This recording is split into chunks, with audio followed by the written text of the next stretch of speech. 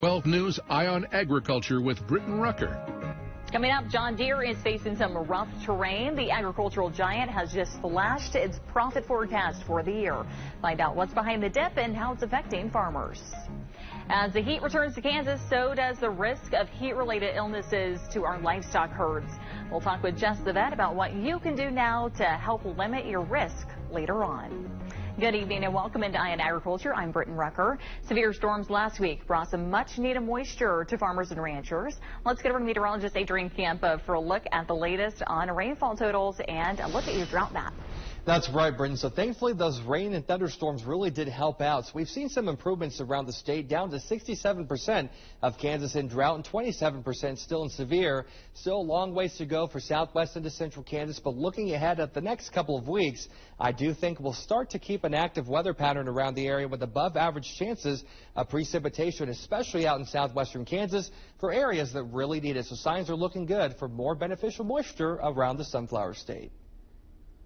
Thank you, Adrian. And last week's thunderstorms also brought damage. Check out these pictures from Rush County. Severe weather left behind damage at a farm near Rush Center. Candy sent us these images saying that this is her mother's farm. Exciting news from Kansas State University. Last week, Kansas State celebrated the groundbreaking of the Global Center for Grain and Food Initiative in Manhattan. The state-of-the-art facility will house the College of Agriculture's Department of Grain, Science, and Industry. A comprehensive plan involving over $200 million in new construction and renovations.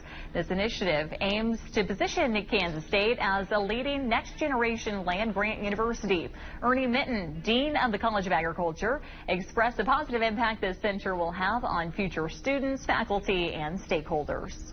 This really represents the teaching and research and innovation that occurs on the value-added side of both grain and livestock food products. Very, very important to the economy of the state of Kansas and obviously very important for our students as well. We want to be ahead of the curve. We want to be where the world is coming to learn about agriculture rather than being reactive to what's happening around the country and happening around the world. Buildings are a start to be able to get there. The next piece is supporting programs, technologies, and ultimately people and leaders that will drive us forward. This is set to be completed in the summer of 2026.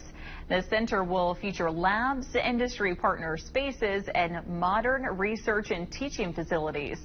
It will also foster collaboration between public and private sectors, dedicating 30% of its space for joint efforts in tackling complex agricultural challenges.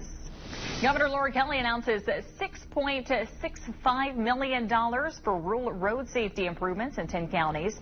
That money, which comes from federal funding, will go towards 10 projects aimed at increasing safety and efficiency of local roadways.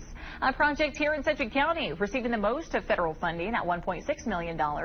It's for the road many have complained about the conditions of, West MacArthur from 215 to K42 just south of Goddard. Sedgwick County will add to the funding with over $1.1 million. A case of bird flu has been reported in a farm worker in Michigan. State and federal health officials say that the worker had regular exposure to infected livestock and is being monitored due to that exposure.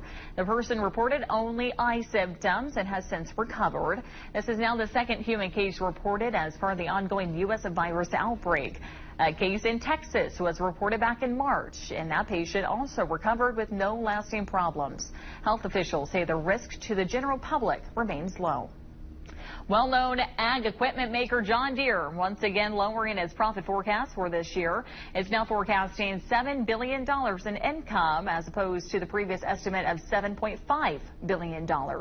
It says the cut is due to declining sales of tractors and combines, which is driven by lower commodity prices, which of course is impacting farm incomes. It is now predicting a 20 to 25% drop in large ag equipment sales. It did, however, report second quarter results this week that beat Wall Street's expectations. The Biden administration plans to release 1 million barrels of gasoline in the coming weeks. The 42 million gallons of gasoline will come from strategic reserves that are located in Maine and New Jersey. The sale isn't expected to have a significant impact prices at the pump. Last year, the U.S. consumed an average of around 9 million barrels of gasoline a day. So the 1 million barrels set to be released only makes up a portion of the national daily use. Still to come, there's a new push in Washington to get more young people into agricultural careers. How one sector hopes to keep them from drowning in debt.